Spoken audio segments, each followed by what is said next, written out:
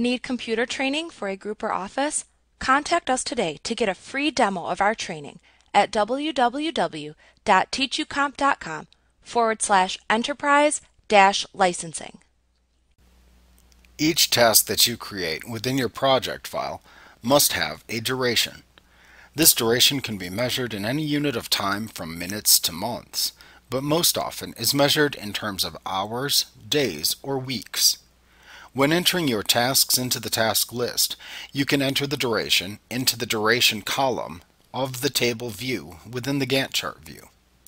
You can also enter this information into the Task Information dialog box on the General tab if you use that method of task entry.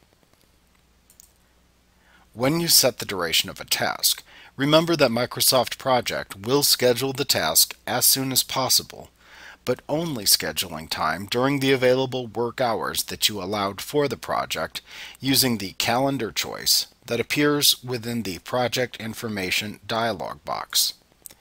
So, for example, if you selected the standard calendar when you defined the working schedule when creating your project, any tasks that are scheduled will only be scheduled during the Monday through Friday 8 a.m. to 5 p.m. schedule that is defined by that calendar choice.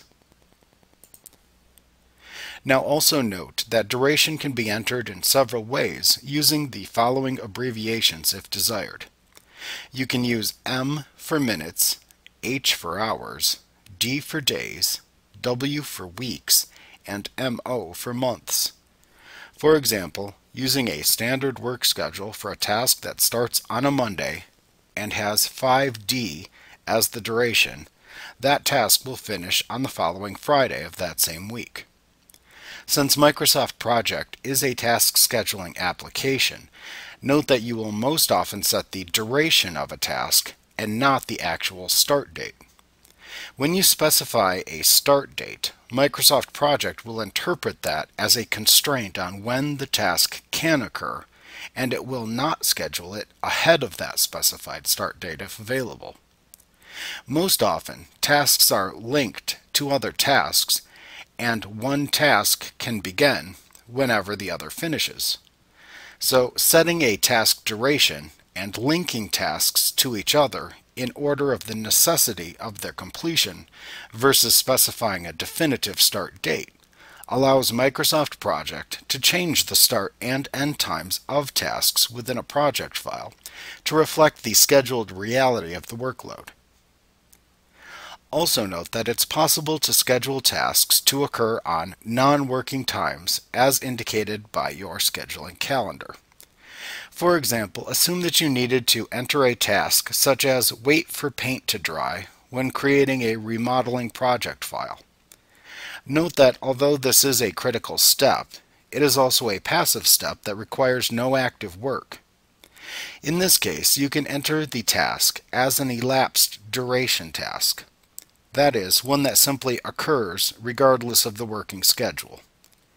To enter an elapsed time duration for a task, you simply enter the abbreviation E before the time abbreviation used.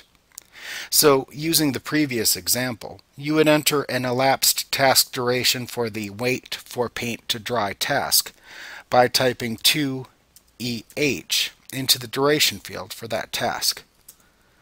That would set an elapsed time of 2 hours that do not need to be performed during scheduled work hours for the selected task. While the vast majority of tasks that you perform are not elapsed time tasks, it is very useful to know how to set the duration of these types of activities if needed. Now also note that if you are using the Task Information dialog box for task detail entry, then you can check the estimated checkbox next to any duration that you enter to explicitly define the task as an estimate within the task list. Of course, the durations of many tasks in many types of projects are estimates, but checking the estimated checkbox simply adds a question mark to the end of the duration time.